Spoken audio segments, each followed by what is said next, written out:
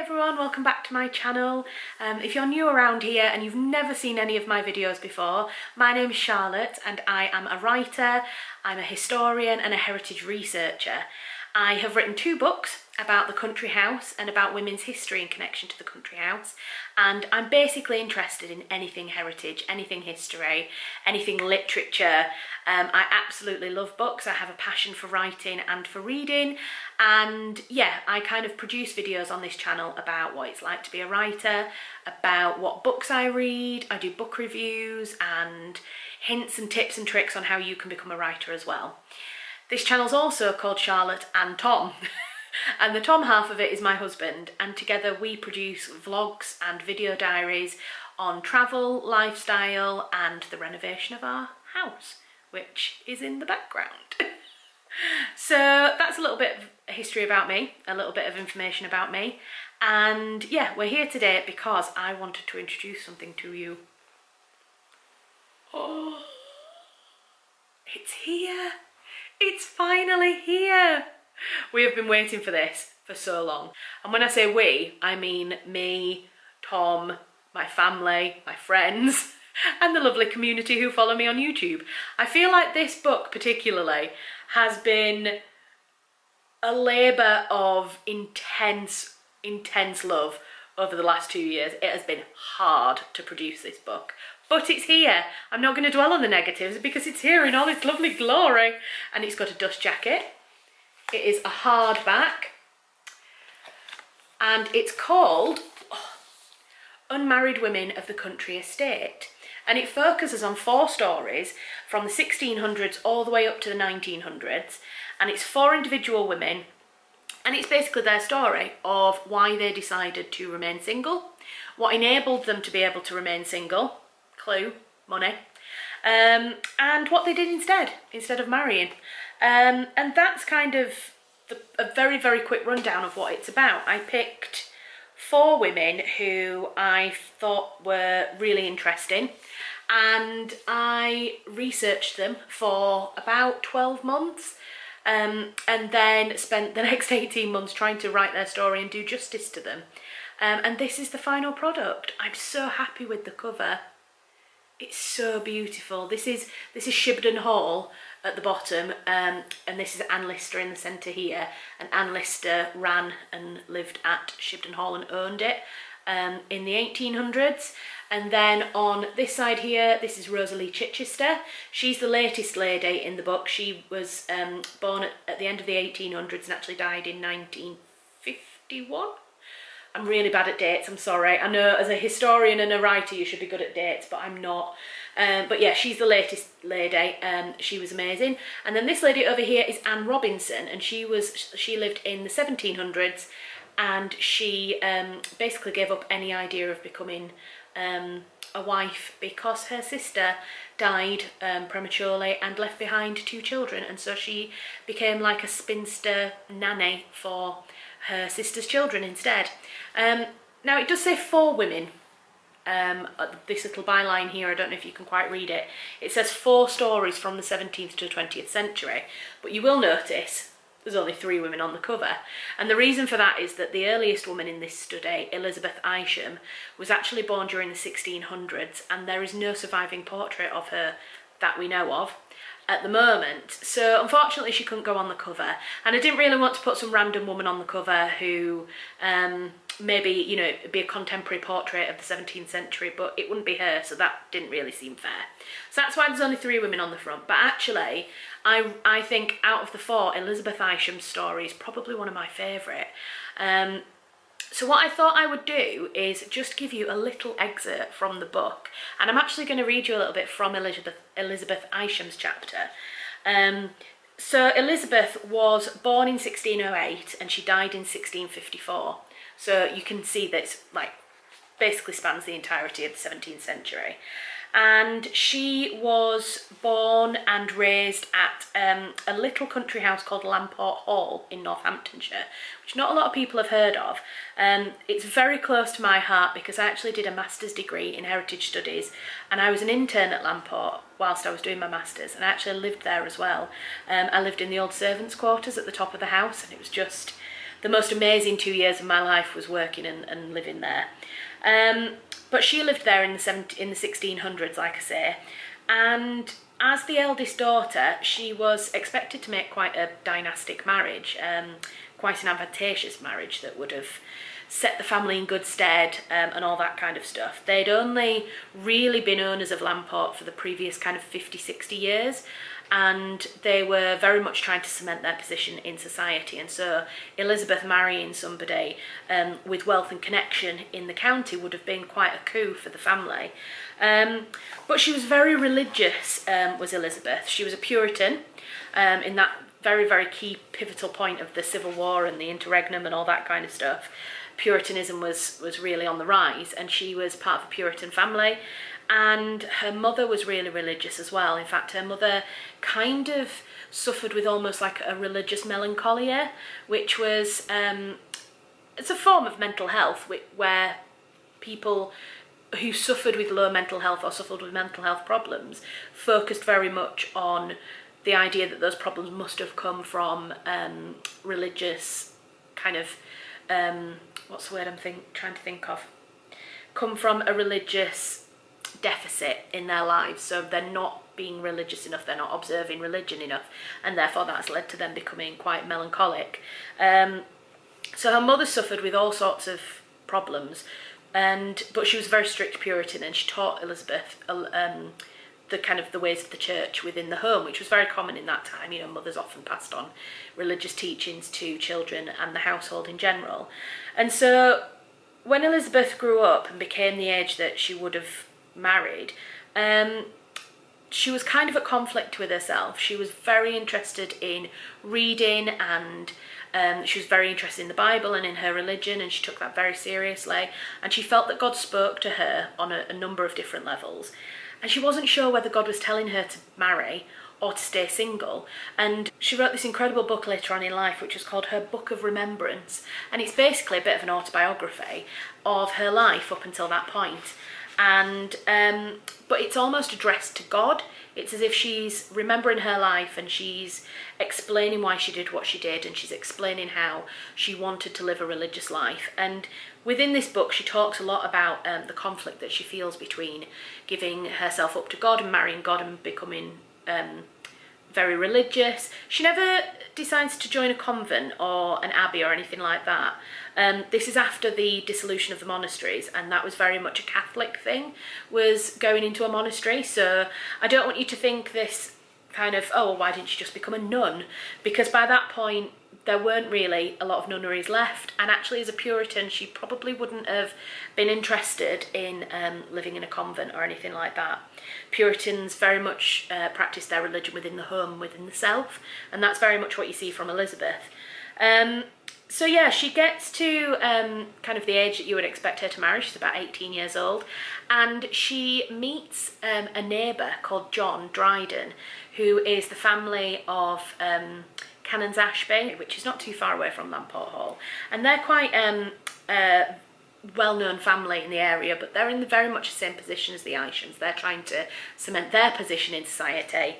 They only really acquired their property in the mid-1500s, so they're kind of similar kind of stage as the Ishams, and so there was this kind of expectation that the marriage of the two families together would be really advantageous on both sides. And Elizabeth meets John, and there's just this beautiful courtship that she describes in her Book of Remembrance, where they kind of got to know each other, and there's some letters that survive that, yeah, he writes to her in 1631, he says, "Sweetheart, never was time so tedious to me as this since my departure from you, though to my thinking never was time spent time better that came to less perfection. Thy constant love makes me plain-hearted, therefore, sweetheart, excuse these lines and return me answer as pleases your sweet self." It's very, you can see that he feels very affectionate towards her, and she's caught very much between feeling a lot of affection and love for this man, but also wondering whether her calling is to become a wife or not. And she says, "I wondered if he should be my husband, because I had so few thoughts of him. Yet when he was long absent, I should with much vehemency think of him, fearing he was not well, but then I was jealous of myself, lest I should offend God in my affections, which I thought was too strong for man. Again, I thought how well I should chance to break off, that I might think of marriage no more, but that I might with more freeness serve thee, God, without thoughts of human love. So you can see that in that excerpt from her book, she's worrying about John when she doesn't hear from him very much, even though she's a bit confused that she doesn't feel like her emotions are strong enough to show that she's in love with him. But then clearly when he doesn't come round for a few days, she's like, oh, where is he? Is he okay? I hope he's not ill. So you can tell there's affection there between the two of them. But at the same time, she's really worried about her relationship with God and what that means. And I don't want to read too much from the book because I'm really hoping that you go and buy it, surprisingly. And I want you to kind of read about their courtship and everything that happened. But unfortunately, John died. There was a lot of toing and froing between the families. A dowry couldn't be agreed upon, and there was a lot of financial issues that basically her father and John's grandfather couldn't agree on. And in the delay, Elizabeth got cold feet, and she decided that maybe this wasn't the right thing for her. And so she told her father to stop negotiating. She said, I don't want you to lower yourself anymore to these people. I'm not interested anymore. And then before she really has time to think about it and decide whether she does actually want to marry him, unfortunately John died. And so that whole incident kind of ended, and she didn't really get a chance to make that choice. And of course for her, she saw that as a sign from God that she was actually supposed to remain single, and she remained single for the rest of her life. But she wrote the most amazing autobiography, which is actually considered to be quite rare in the time, especially with the tone that it's written in, with the religious overtones, the fact that she addresses it to God. It's really rare and unique. And so when I found Elizabeth's autobiography and I read it in its entirety, I'd read a couple of articles and studies on her work that were very much about the religion and about the kind of the faith behind it and the theology behind it. But when I was reading it, all I kept seeing is this kind of woman, this young woman who in many ways was suffering with the same kind of uncertainties and the same questions as any young person today would do. And yet she lived over 400 years ago. And that really captured my attention and my kind of intrigue. And I was so... Sorry guys, my camera battery's just died. My camera's just overheated, which happens all the time. So I'm really, really sorry. I'm going to change onto my phone because I don't really want to lose the momentum. I'm really enjoying talking about it. So yeah, when I found her book and I read through, and I was just absolutely enthralled by her, the character and her personality that really comes through in this autobiography. And so that's why I included her in the study. And she really was the woman who made me then think, I wonder who else I can discover, which other stories I can come across of women who didn't marry. And I kind of come across a couple of the other stories. I've come across Anne Robinson when I was researching my first book, and obviously I knew about Anne Lister. And so I kind of did a little bit of delving, a little bit of digging, and came across these four women, and they were all in different centuries. And so I thought, actually, this could be quite a good opportunity for me to write about each woman in a separate chapter, but actually we can travel chronologically from the 1600s all the way up to the 1900s, and we can do a very basic introduction to marriage and expectations of women during each century. So that's what I've tried to do in it.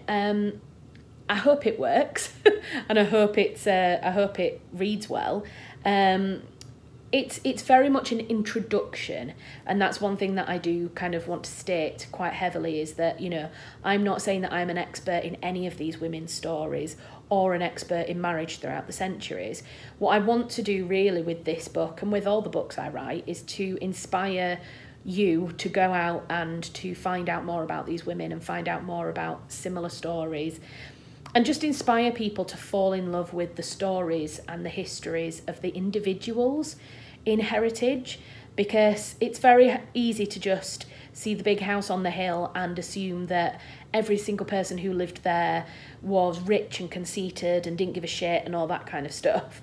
And there were some people that were like that, but there are also some amazing stories of women and individuals who had the same problems that every person does, has the same kind of questions about life and the same problems that they have to face on a day-to-day basis. And this book in particular is close to my heart because it's women really kicking ass. And that's what I love about it. You know, we know the story of Anne Lister very well, especially because of the recent show Gentleman Jack. I'd already actually picked to do Anne Lister and was already well within the research when it was announced that Gentleman Jack was going to be produced. And I really hope that I've kind of got her story, done justice to her story, as with all of the women's stories in the book.